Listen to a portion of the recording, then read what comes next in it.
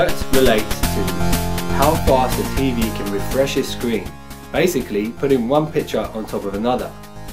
What most people don't realize is that TV is generally broadcasting 60, 50 and as low as 24 Hertz. What that means is that your TV has to use a method called interpolation to add in frames in between the ones that actually exist. So when you go higher in Hertz, let's say up to 1000, your TV is actually making up more information than actually exists. Some TVs do this better than others, but for this TV, 200 Hertz is perfect.